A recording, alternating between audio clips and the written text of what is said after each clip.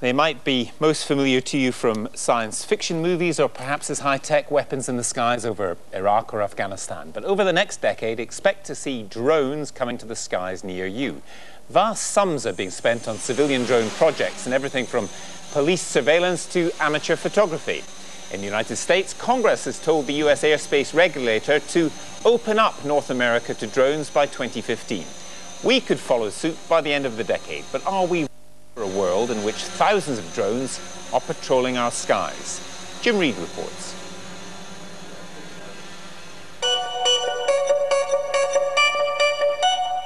They are the eyes and ears of the armed forces. A decade ago, less than 5% of US military aircraft were unmanned. Now 40% have no pilot on board. Many think the Typhoon and the F-35 will be the last conventional fighters ever flown by the RAF. But the role of the drone is now changing. British skies are about to open up to thousands of civilian drones. Who is watching the drone operators, and how safe is this new technology?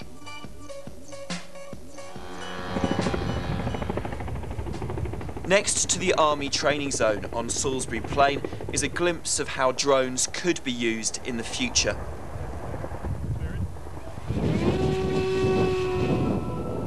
It might not look much like the spy planes in Afghanistan or Yemen, but this is one of the first commercial uses of an unmanned aircraft in the UK itself.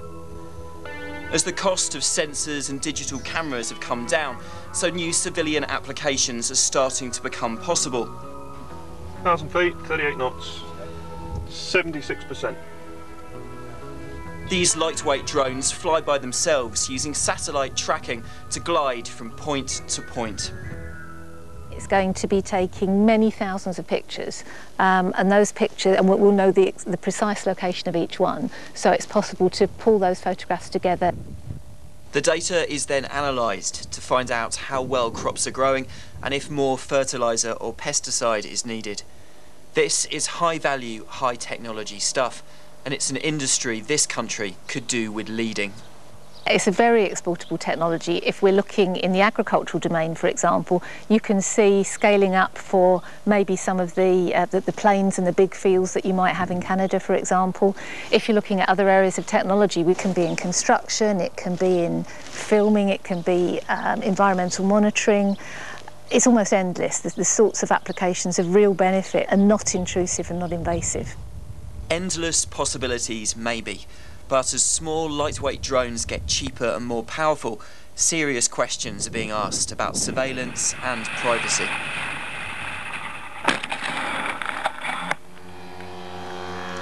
Police forces and the emergency services have been testing these small helicopter-style drones for some time now, though there was a setback when police in Liverpool first flew theirs illegally without the right permission and then managed to crash the £13,000 device into the River Mersey.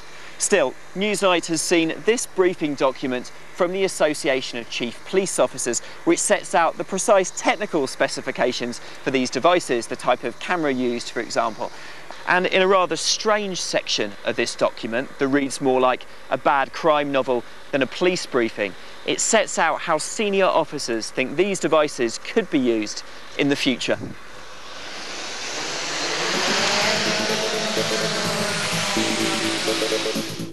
The unmanned aerial system operator PC Ainge arrives at the junction of Prospect Avenue and Main Road. The area is extremely quiet, and the only thing moving, other than a few cats, is PC Ainge. Weather conditions are good, cloud cover is high and light. The launch goes as planned. PC Ainge trains the camera on the rear of the target property and starts receiving live video. As the front door goes in, the suspect appears out of an upstairs window. He jumps over a number of fences into a nearby footpath. As the suspect is running, PC Ainge selects a flight mode that maintains a constant distance behind the suspect. The suspect emerges into an area of scrubland and is challenged and arrested by the dog handling unit. At the moment, anyone can fly a lightweight drone in the UK, if they can prove to the airspace regulator, the CAA, that they can do it safely. And that's got many privacy campaigners worried. Who is protecting the public's civil liberties and privacy? With a huge increase in the amount of private companies and institutions able to use drones over our heads, who is going to stop people from watching us on our own property and even our own homes? The Civil Aviation Authority have made it very clear that it's not within their remit. They don't have the authority or the resources to monitor what people are doing with drones. Their remit is solely concerned with safety.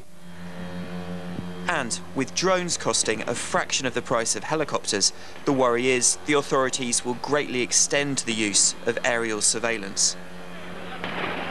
A small drone was used to film clashes last year at a political rally in Poland. But this wasn't controlled by the police. It was all filmed by a private company on the demonstrators' side of the street. It raises new questions about who will be watching who in the future. The real money, though, will not be in building small helicopters, but in selling larger, more powerful drones. Government agencies want them for border security and search and rescue. And big freight firms to ship cargo long distances. With this in mind, Congress has told the US regulator to open up all domestic airspace to large drones by 2015.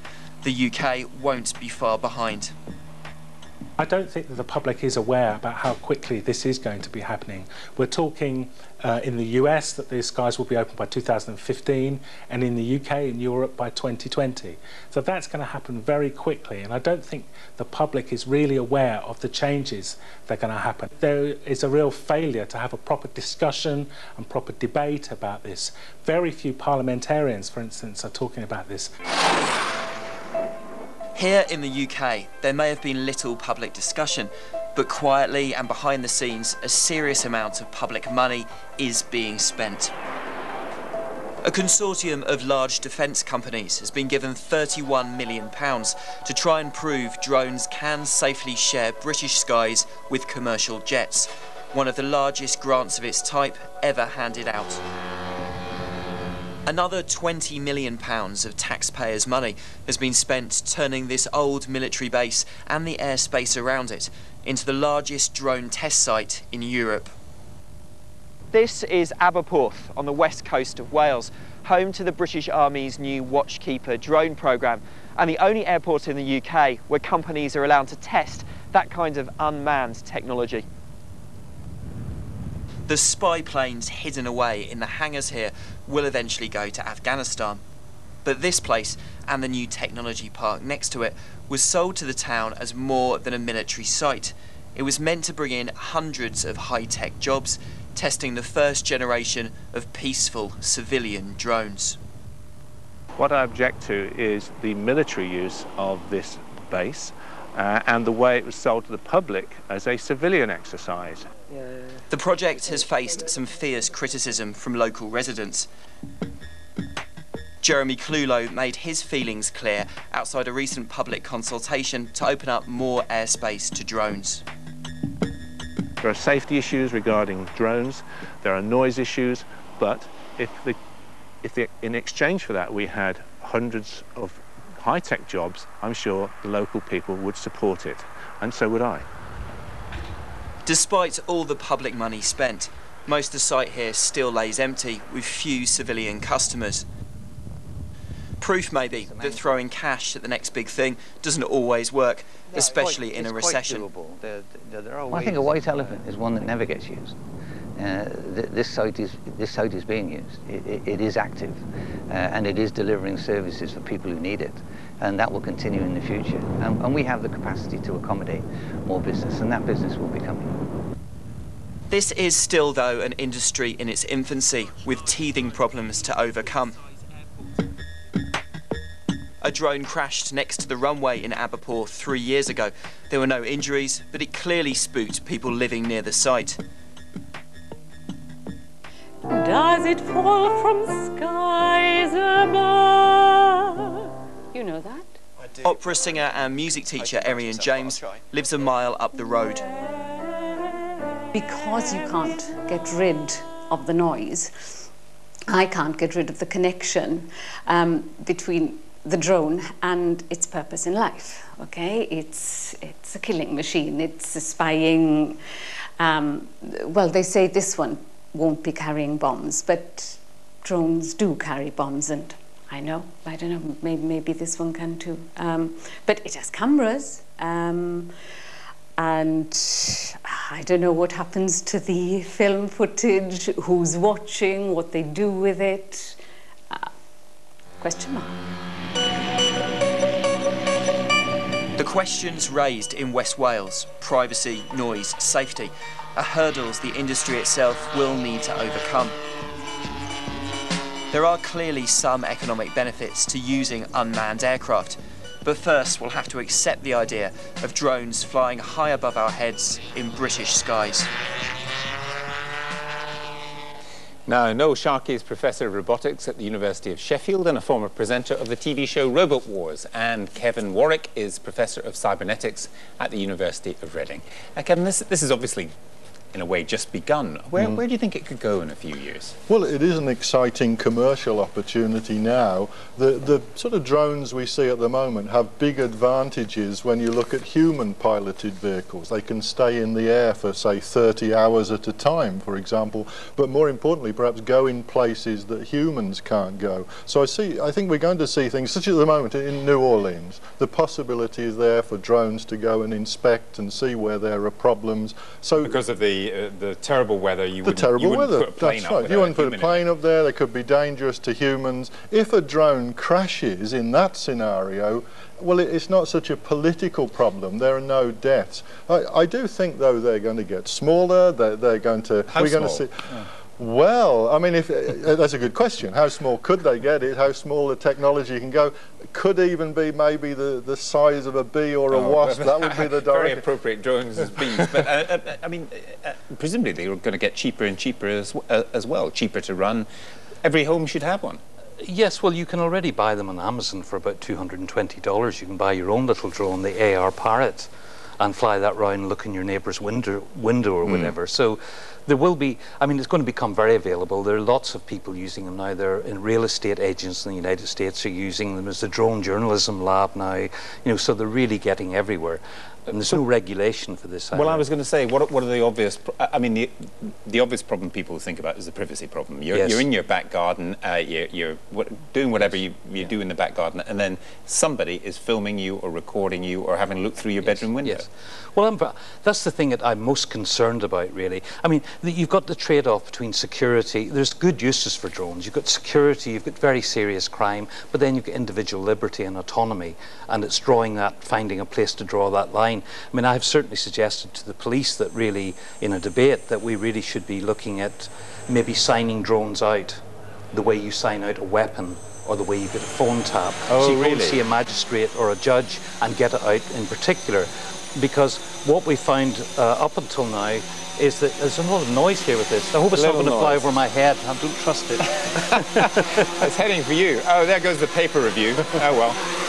Well, we tried to do the paper review later. That's but anyway, pretty good. That's pretty good. Not badly controlled. But you see, that strikes me as another problem. If these things are flying around, and that looks like great fun, I'd love to play around with it, but they're going to crash. And they do crash. I mean, the very expensive ones crash. The Predator's been crashing about 12 a year, 13 a year. Right. When something's this size, of course, it doesn't matter. But if something is the serious military weapon systems, when they crash, it's a whole different ball game. But this is sort of halfway between a serious object and a toy. You know, kids potentially can build kids of all ages, potentially. Yeah. But so what that doesn't look like a very sophisticated one, actually. The police ones are really, you know, they're £40,000. They've got really extremely lightweight cameras that are very high resolution, and they're very, very easy to fly. You just have a little device and you twist your finger on it. So there's a privacy question, there's a civil liberties question, but I mean, you know, we've already got cameras in every street corner, just about. And lots of advantages for using them. It's not just people you can monitor livestock. So for farmers, it's very useful. You can go and inspect pipelines. There's all sorts of applications which at the moment are problematic when humans are a problem. You know, they do a short space of time. But that's the very reason why we need to sort out the issues of civil liberties. I mean, there's before nothing wrong with drones as such, as Kevin has pointed out. You can use them for rescue situations and everything else, but we mustn't let the PR of that distract us from the issues of civil liberties. But for the UK, the commercial opportunities are enormous. We have a fantastic technological base in this area. We have a good industry in this area, one of the world's best. So for us in the UK, it is a fantastic commercial opportunity. Then what are you both saying about this? You've laid out I think slightly different things. You've laid out the opportunities, but in terms of it should be regulated by someone. Yes. And you were saying sign it out like a police firearm. That's one way of doing it. I mean, my problem is if I have a picnic if I go out for a picnic, the drones aren't invited. I don't want strangers watching me. I'm not doing anything wrong, but I mean, I'm a private person. I don't want to be watched by people when I don't need to be watched. Now, when this first came up, and 5 police departments in the UK, Kent and a number of others were working with BAE Systems and the Home Office, and the Guardian used freedom of information to actually get transactions of the meetings, and they had been talking about using it for looking at smuggling the channel. And when you saw the transactions of the meetings, they were saying things in the transactions like this will be a good news story rather than the Big Brother type story. And then when you look at what the Guardian found, they had a whole list of things like fly posting, antisocial behaviour. There was a really big list of crimes. In other words, it's going to be a fishing expedition. And we're on 20 seconds left. Not to mention you could stick drugs in them. You wouldn't need to have human mules. You could do all kinds of nasty things. Yeah, I think, but it's going to be very, very difficult to regulate them because anybody can buy one, anybody can fly it around. Okay, well, thank you both very much. Regulate the police is the point.